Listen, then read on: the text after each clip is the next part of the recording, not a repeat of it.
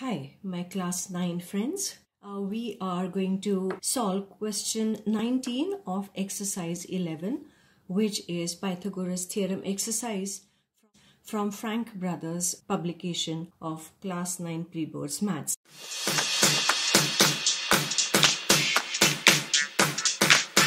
So many children have told me that they find this difficult, so let us just go through this. ABC is an equilateral triangle. Side BC is trisected at D.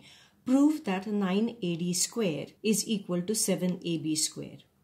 So you have AD square that is here, and that is to be connected with AB square. When you have to solve any question based on Pythagoras theorem, drawing the diagram is essential. So ABC is an equilateral triangle. I have drawn that. And BC is trisected. So I have marked here D. So BD becomes 1/3 of BC. So we have written that. Given triangle ABC is equilateral triangle, BD is 1/3 of BC. And then we are asked to prove this. So we say to prove 9AD square is equal to 7AB square. Now, because there is no right triangle given to us, we will have to drop a perpendicular. So from A we drop a perpendicular. That becomes our construction. So AP perpendicular to BC. When we write the proof, we divide the page into two halves, statements and reasons. Alright. So in case you are stuck for anything, you start with just triangle ABC is an equilateral triangle, which is given. Therefore, our AB, BC and AC, they are going to be equal size, right? So we are going to say, let AB equal to BC equal to AC equal to X centimeter. And that is from this statement 1, because sides of the equilateral triangle are equal. Then we also write BD.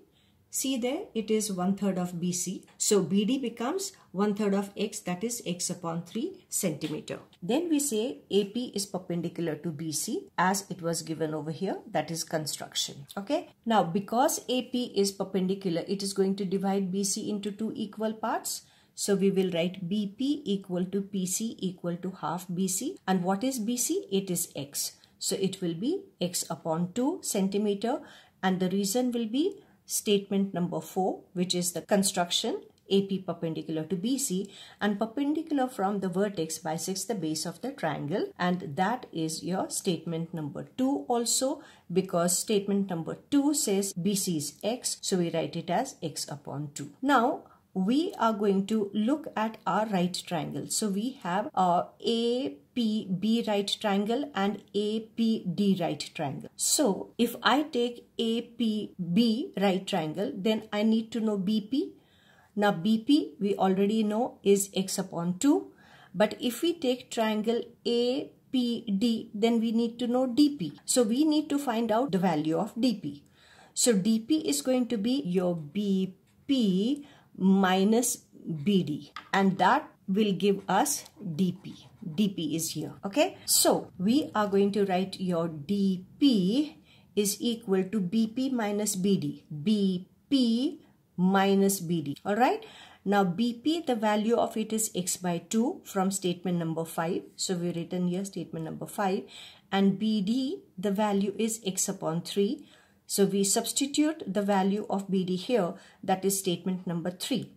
Now if you take the LCM, you will get X upon 6 centimeter. Alright, so we have the value of DP, we have the value of BD, we have the value of BP. Now you will see that in our proof, we need AD square.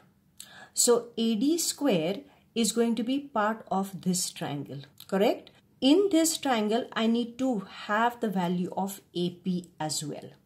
So, in order to get AP in terms of X, remember out here, your BC full thing from here to here is X.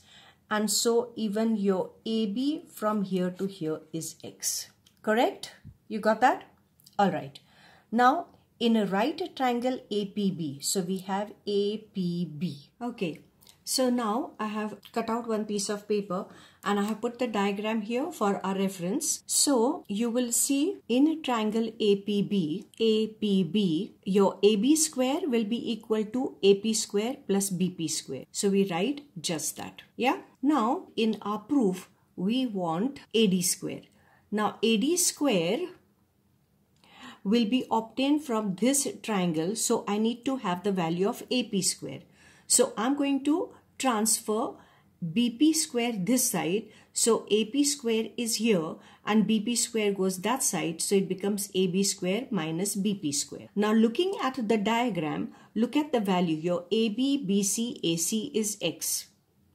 So your AB square becomes X square and BP is this.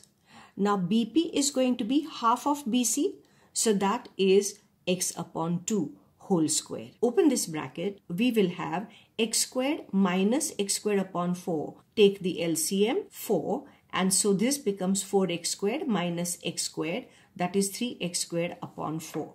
So we have the value of AP square. Now because we need AD square, we need to take this triangle.